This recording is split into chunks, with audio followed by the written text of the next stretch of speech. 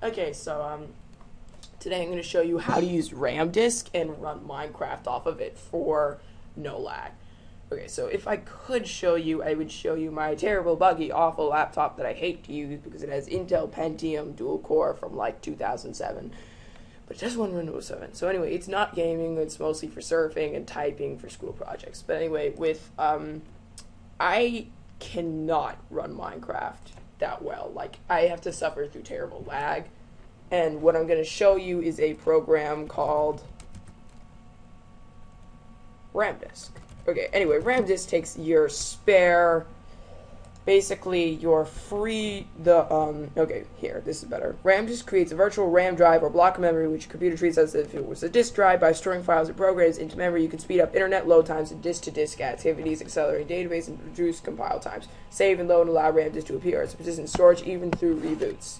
So basically, it helps it run, but you'll see a difference, but it's not gonna make, your Minecraft pimped or whatever. Okay, so first step for me is opening Ramdisk. So I'm going to look, and I'm going to open Ramdisk. Minecraft seems to be down. Anyway, I'm going to open Ramdisk. And Ramdisk is basically, you can't use any of these until you've made a Ramdisk. So I'm going to make a disk, create a disk with new settings. You can create a disk from a Deceptor file or create a disk from an image file if you want, but I'm just going to create a file now. Okay, I'm going to make it, that's default. I'm just going to keep it on default. You can pick any letter you want. That impressed me. Okay. You can make it temporary. I recommend this for the first time, so if you fuck up really, really bad, you can just, do it later.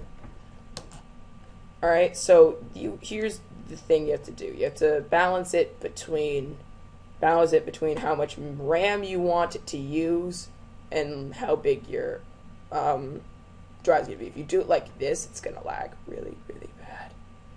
Or so. So I'm just gonna keep it somewhere right here.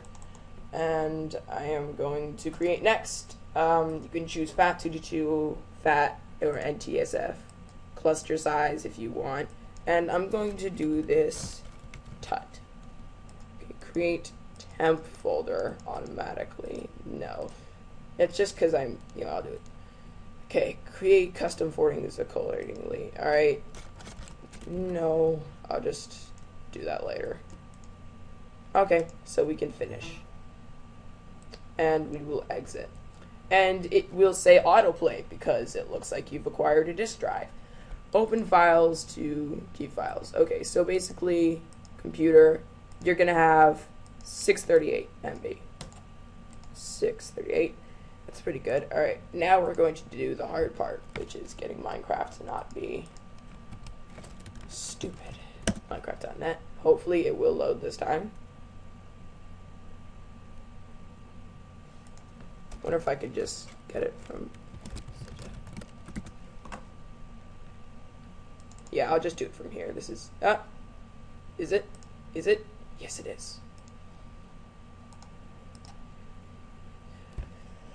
If you're playing the demo, it doesn't really matter.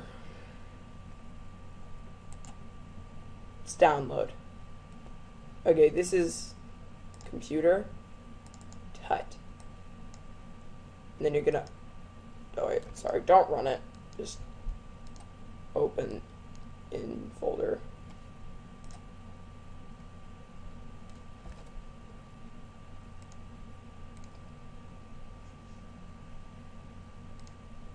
As you can see, I've done this a couple times. And we're going to drag it, put it in temp. That makes it easier. Okay, so now you can close everything out and run Minecraft.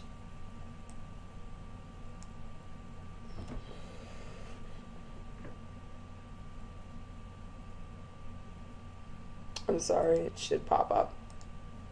Oh, I should have. Okay, that's going to be censored as I don't want it to be hexed. Try again.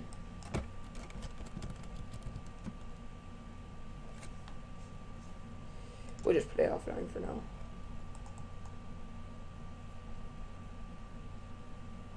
motion. Okay, as I said before, it's not going to significantly boost it, so I keep mine on regular for now. Okay.